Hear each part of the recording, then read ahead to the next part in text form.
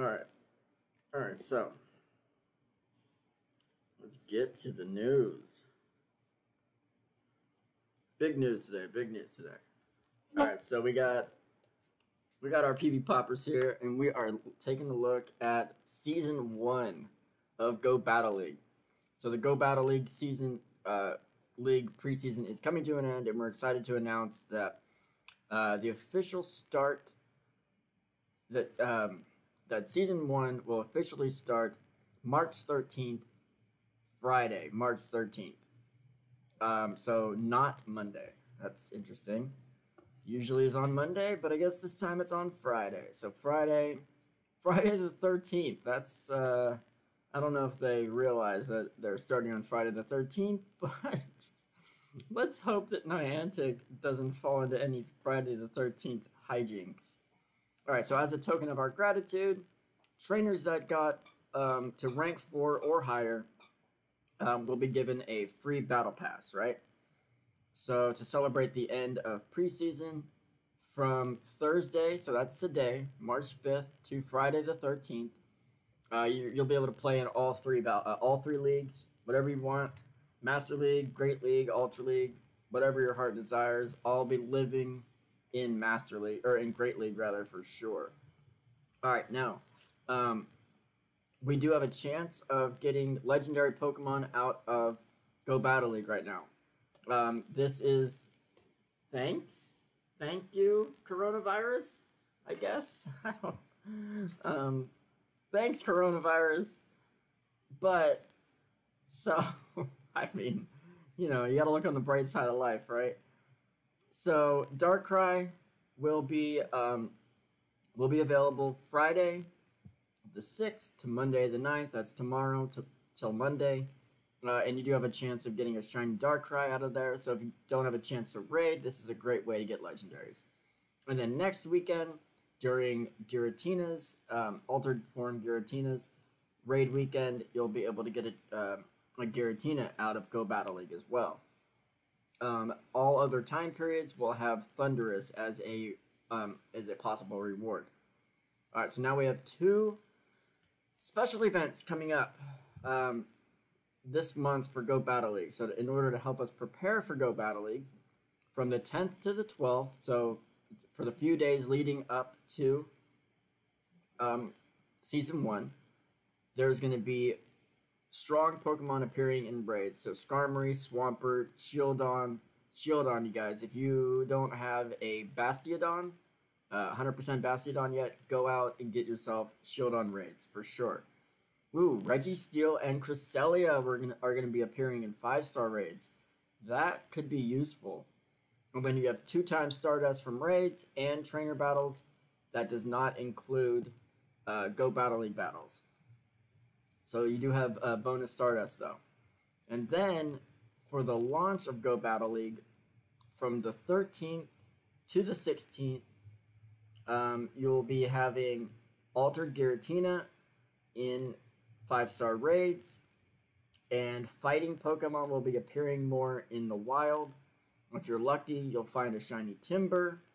Your best bet is battling and catching it is in 1-star raids, and you'll receive a premium battle pass when you win all 5 of your battles in a set on the premium track of Go Battle League. So if you go 5-0, you'll get your premium battle pass back. We also have, so they unlocked the total number of sets from 5 to 7 sets. So you actually can do 35 battles in a day, and you're going to be getting bonus Stardust from Go Battle League for those battles. So that's going to be a great way to stock up on Stardust before the start of the season, right? Alright, so Go Battle League Season 1 starts Friday the 13th. They're fine-tuning the rewards. Depending on your rank, you'll receive increased Stardust. Thank you. It's probably not going to be anywhere near what we think it's going to be, what we think it should be, but more is always better. And a different number of charge and fast TMs, depending on your rank. Winning matters much earlier in the ranks now, so instead of just completing battles to get to level 4, ranks 2 and 3 now require you to win a certain number of battles to advance to the next rank. So that's fine. The Pokemon you encounter in as Go Battle League rewards will change for Season 1. So Metagross is now your first guaranteed encounter. At rank 4, you're going to start to get have a chance at Beldum.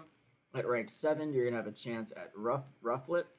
So that's going to be a new Pokemon, and he's going to be released in Go Battle League before he gets released in the Safari Zone in Philadelphia. And then Pikachu Libre is making his debut as a guaranteed reward encounter when you reach rank 10. In the future, Pikachu Libre will be available starting at lower ranks, but this season your chance to challenge yourself. This season is your chance to challenge yourself to see if you can make it to rank 10.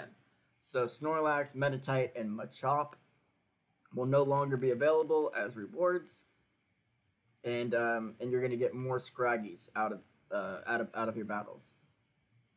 This time, when you reach rank 10, you will be unlocking avatar items inspired by Steven. And then the big news of the day. Charged and Elite Fast TMs are coming to Pokemon Go. And at the end of Season 1, damn, they're holding those back. So at the end of Season 1, if you reach rank 7 or higher, you'll get some charge and fast elite TMs. And those TMs can allow you to learn any move that a Pokemon learns. And that is not only the normal moves, but all moves. Legendary or legacy moves, raid day moves, exclusive moves, all moves. Any moves. Any move it can learn. That's awesome. That's so awesome. So that means Wing Attack Charizard is a possibility. That means that Psy Strike Shadow Ball Mewtwo is a possibility. That's going to be awesome. All right, so Great League is going to be running from the 13th to the 27th. Ultra League from the 27th to the 10th of April. Master League from April 10th to the 24th. And then all 3 leagues will be available from the 24th to the 1st. And Season 2 will begin May 1st. Elite TMs, you guys. Elite TMs. I cannot wait. All right, so see you guys on the battlefield.